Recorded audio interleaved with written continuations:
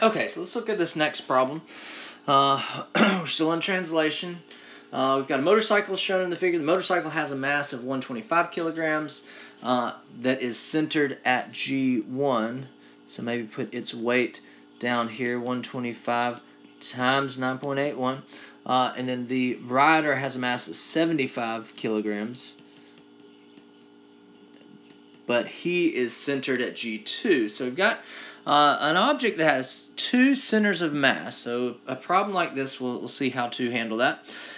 So we want to know the minimum coefficient of static friction between the wheels and the pavement in order for the rider to do a wheelie, in order for him to barely lift the front wheel off the ground, right?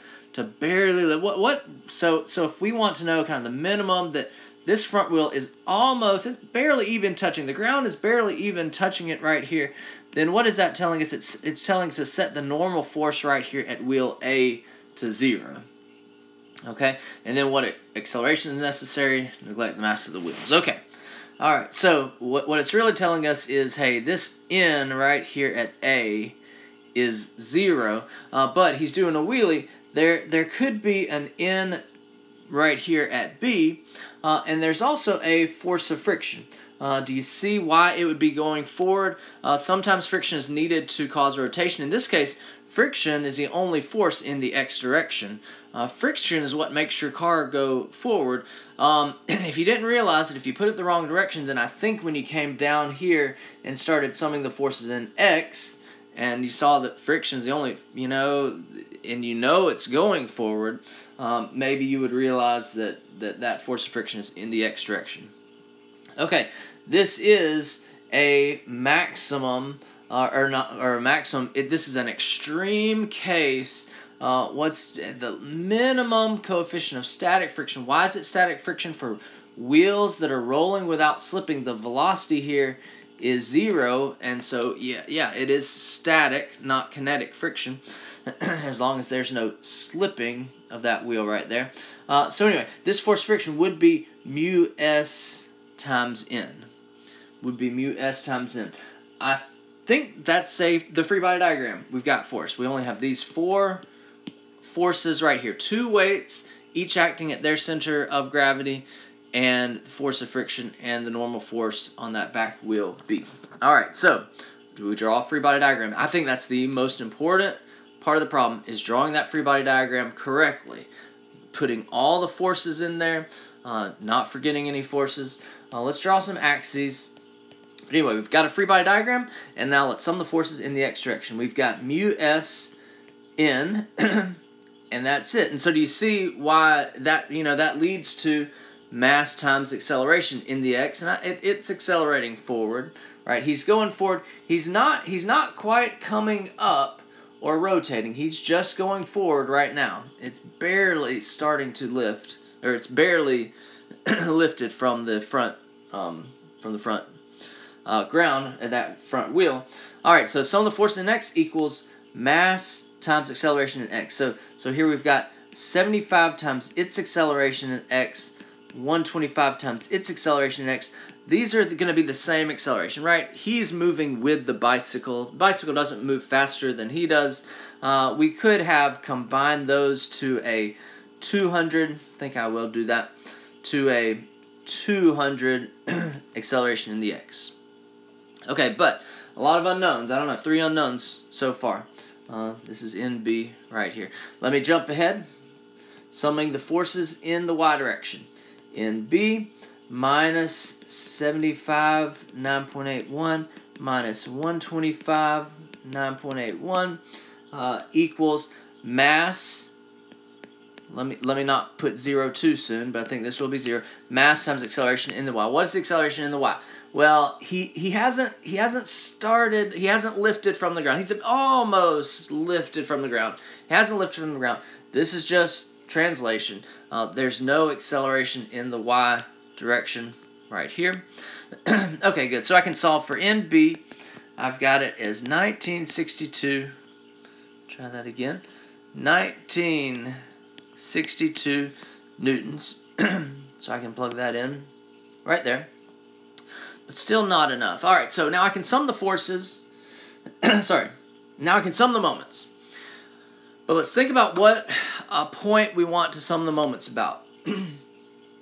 If we sum the moments about the center of gravity, it's equal to I G alpha, and that's it, right? If we sum the moments about G, it's equal to I G alpha. In this case, alpha is 0. But what if we have 2 G's? What if we have 2 G's? One option that I'm not going to talk about right here is finding the overall center of gravity, G. Maybe it's right here. It's taking a weighted average, almost a centroid, of those 2 points. I'm not going to do that. And so, my options right here, I kind of think I have 3 options. If I summed the moments, about G2, that's fine. I can sum the moments about G2. This one creates a moment. This one creates a moment. This one, sum all those moments about G2. It would be equal to I G2 alpha. Alpha is 0. But because I have this other G out here, I might need to do the M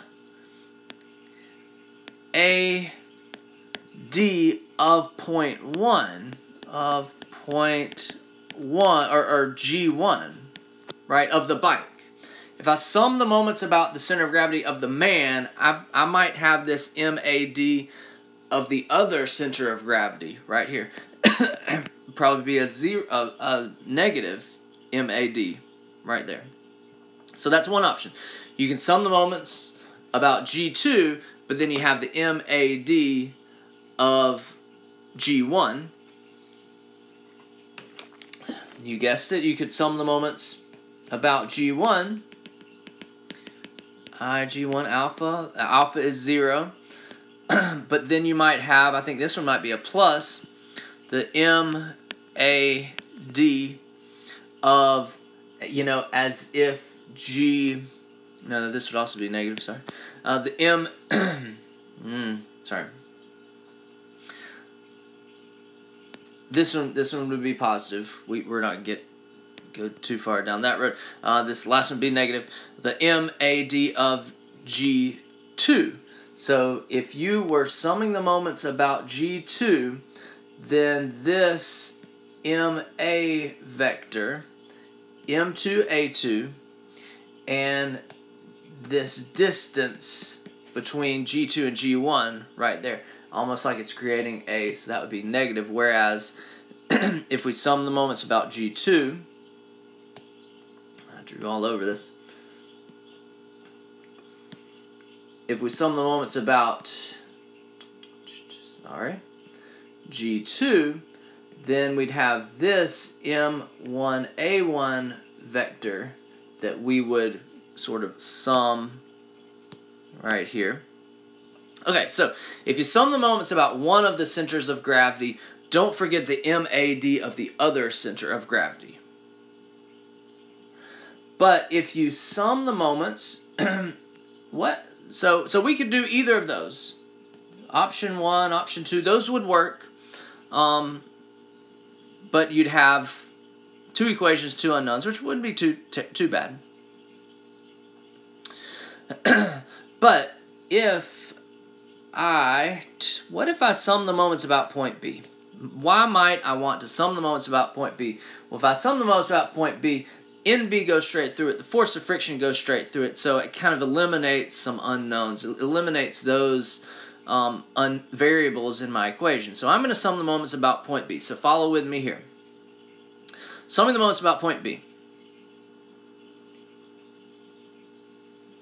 NB goes straight through it. Force of friction goes straight through it. I have this weight right here, the 75 times 9.81. It's acting 0.4 away, creating a negative, but because I like to say positive is counterclockwise, creating a negative moment about point B.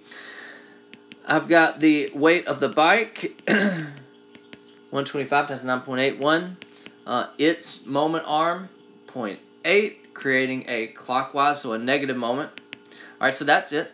So that equals I alpha, but alpha is 0. But now I have the MAD of G1 and MAD of G2. All right, if you sum the moments about a point other than center of gravity, you've got the MAD of the centers of gravity. So let's look at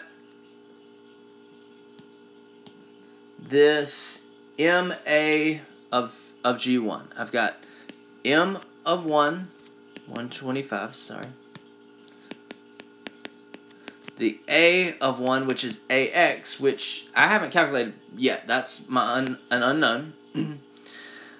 All right, what would be the distance, the perpendicular distance from this acceleration vector to point B? That would be 0.6. And this, it's almost like it's not creating a moment, but it's almost like that acceleration vector, or that MA vector, is creating a moment about B. That moment would be negative. So this is minus MAD of G1. And then also MA, this is 0.6, MAD of G2. So here is the M2A2 vector. Alright, so its distance, perpendicular distance, would be 0.9. It's that distance, you see how it's perpendicular to that acceleration vector. And if I was thinking still summing the moments, this is almost like a clockwise, so a negative moment. And so that's what I'm going to do. So step back.